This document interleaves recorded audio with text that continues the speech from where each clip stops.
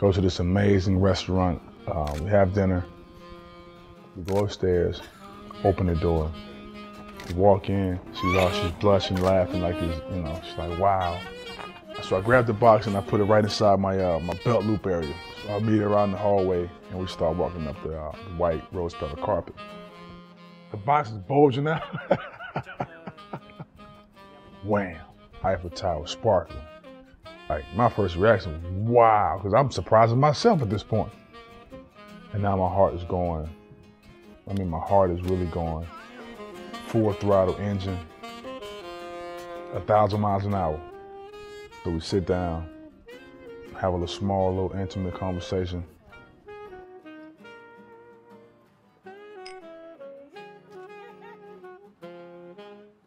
Took the knee. Then, you know, I said my words to her.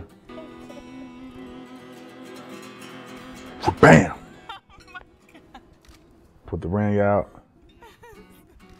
She said yes. And I showed it to her. I think it hit to where she truly know how much I love her.